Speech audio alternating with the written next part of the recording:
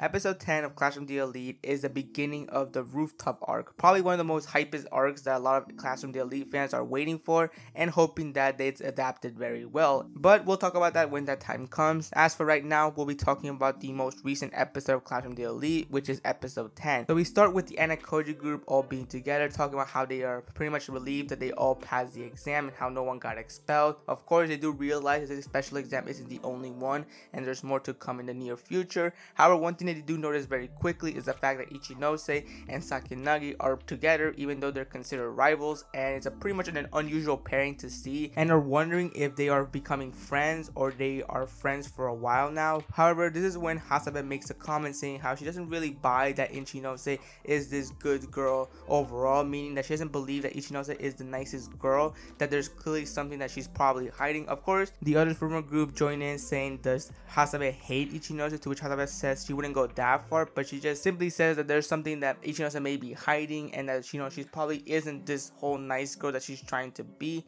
But of course, the group doesn't really look into it that further, saying how at the end of the day it doesn't really matter because Ichinose is still pretty much somebody that they have to take down in order for them to get to Class A.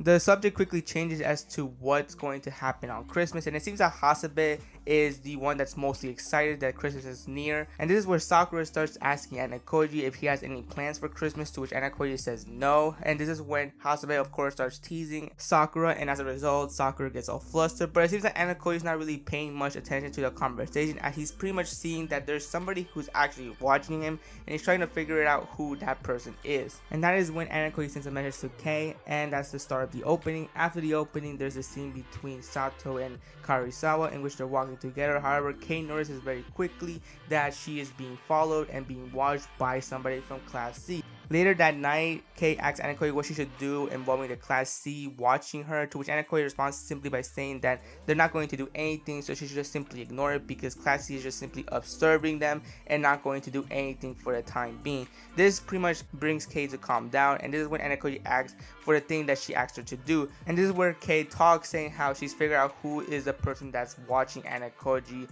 and pretty much been spying on him for a while, and she says that this is somebody from Class A and not Class C. After hearing this information, Anakoji hangs up Kei and starts to wonder why the person from Class A that he's most likely confident is somebody that's part of Arisu's group is spying on him. Of course, in the light novels, it's already established as to why Arisu is interested in Anakoji, and there's actually a few changes that they did with this entire scene. For one, it wasn't Kei who found out who the person spying on Anakoji was, it was Anakoji himself. He was very quick to find out who was spying on him, and actually there was supposed to be a scene in which Anakoji confronts Kamuro, that's the girl's name that's spying on him. Her name is Kamuro from Class A. And there was a whole, scene in which Anakoji is confronting her, asking her why she is spying on him. But it seems that the anime is going to hold on to those scenes probably until like the next episode, because we've seen the anime rearrange certain events. So I wouldn't be surprised like if the next episode we get the scene in which Anakoji is confronting Kamuro. So yeah, I'm just gonna leave it at that for now because I don't want to talk too much, because they might add this eventually in the next episode. Also, for those who are curious as to what kind of character Kamuro is,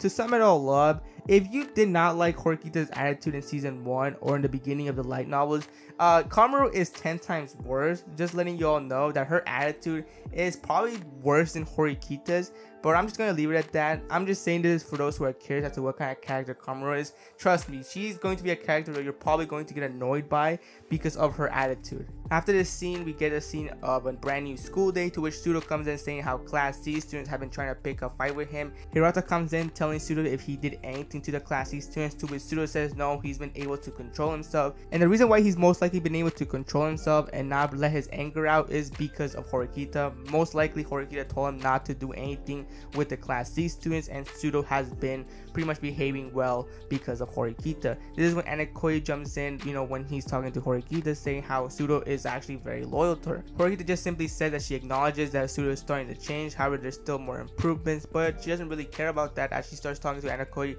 as to what's been going on with the Class C, and she quickly tells Anakoji that she has an idea as to why Class C is monitoring Class D. Anakoji tries to act like he has no idea what she's talking about, but Horikita says how Ryuen is trying to find out who the mastermind of Class D is, and the reason why she states that is because for a while she's been not approached by any Class C student. So it's very clear that Ryurin knows that Horikita isn't the mastermind of Class D. There's somebody else that's doing all the stuff for Class D. To which Anakoi responds simply by saying that yeah, it's most likely they're targeting him because they're probably starting to suspect him. Horikita asks if Anakoi is going to fight back, to which Anakoi says no. Of course, Horikita isn't surprised because Anakoi has a habit of not revealing his plan to anyone, not even Horikita. And this is where Horikita changes the subject, to which he hands Anakoi a book. Anakoi asks what the book is all about, to which she says how she wants him to return the book for her. Anakoi asks why. She simply says it's because Anakoi has been interested in this book, and how if he returns it for her, he could pretty much check it out for himself so that he could be the next to read the book. Anakoi obviously,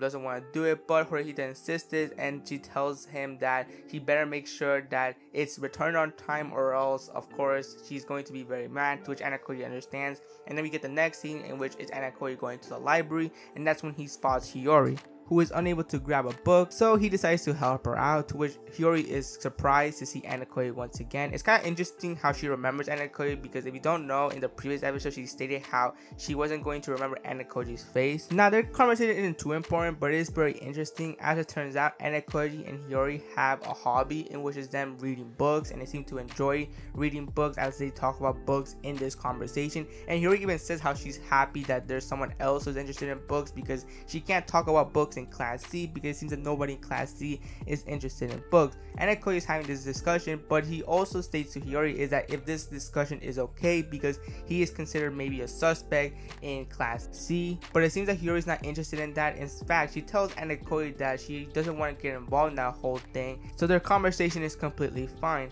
And that's when Hiyori says one last time thank you, and she leaves. Now there was supposed to be another scene after this in which Hiyori invites Anakoi to lunch, but we're probably gonna get that in the next episode, because once again the anime has a habit of rearranging events, so I'm not gonna talk about it. I'm going to wait to see what happens in the next episode, but just know that there was supposed to be a scene after this which involved Hiyori and Anakoi having lunch together.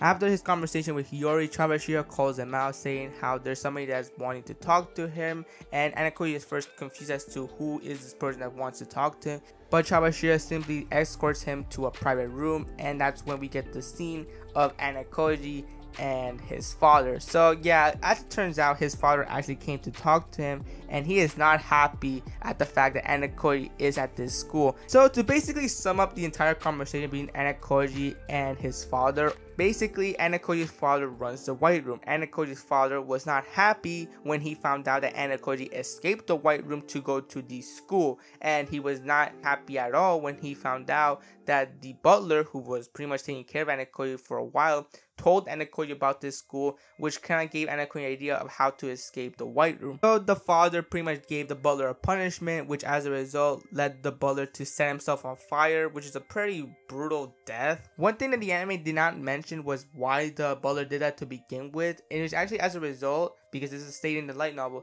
Anakoi's father made sure that the butler's son didn't get a proper education. He made sure that his son, the butler's son, did not go to any school, and made sure that he did not have any education whatsoever. Of course, the butler felt guilty, and as a result, he set himself on fire for the guiltiness, because his son was pretty much punished for something that he did, which just goes to show you how powerful Anakoi's father is. And even Anakoi realizes this, that Anakoi's father isn't somebody that a lot of people want to mess with, because he could pretty much do whatever he wants, and when he says something that he's going to do, he is going to do it. So after this conversation, Anakoi's father just gets into the details, saying how he wants Anakoi to drop out of the school, and all he needs to do is sign a piece of paper that's in the table. But of course, Anakoi isn't going to drop out of the school. He has no plans to go back to the White Room. As he states, he wants to follow his own path.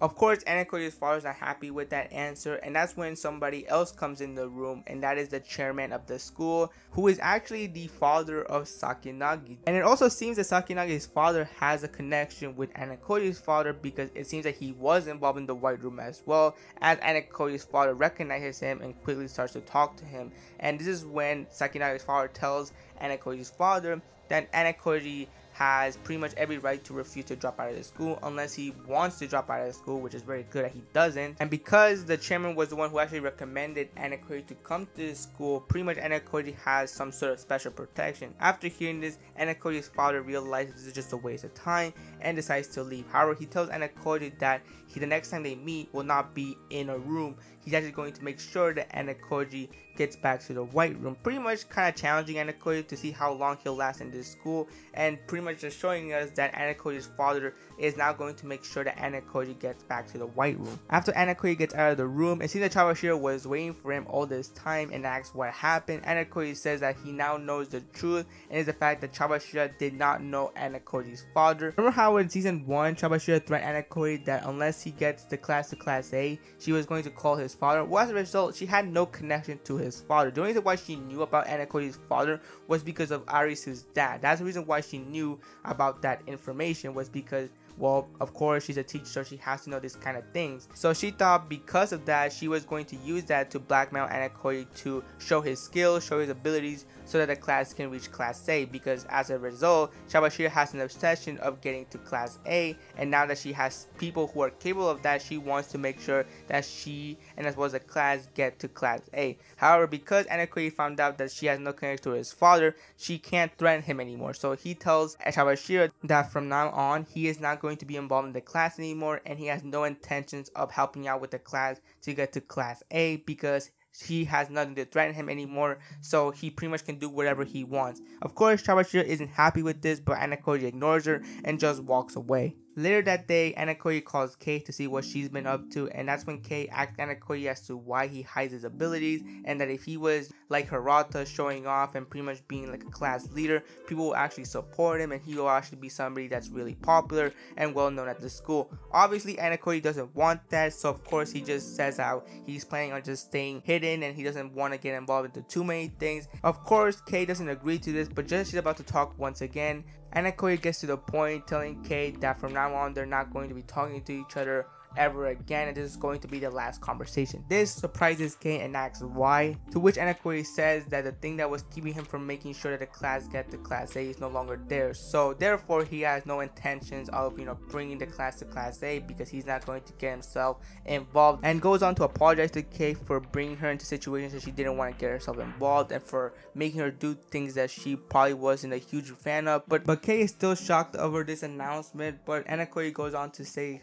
how he still plans on helping her out. He's going to make sure that she is protected. He's going to protect her no matter what. That's when Kei says to Anna Koji how what he's doing is actually very cold, because it's all just very sudden, to which Anna Koji responds saying how Kei did not want to be his pawn, to which Kei says that yeah, she didn't want to be his pawn, but it's very clear that from Kei's expression and how she is saying things that Kei didn't really mind working with Anna Koji. But now it does seem that Anna Koji plans of ending the relationship. So of course, with that being said, Anna Koji hangs up and just seems to be thinking. It's very clear that Anna Koji deep down probably did not want this relationship to end between him and Kei, but because of course there's nothing to be done anymore, there's nothing that he wants to do involving getting the class to class A, there's no real reason as for them to continue on. Of course he's saying that to himself, but deep down he probably has mixed feelings. And one thing you should also take into account was how long the conversation lasted. It lasted for 3 minutes, so there was a lot of things Anna Koji and Kei said,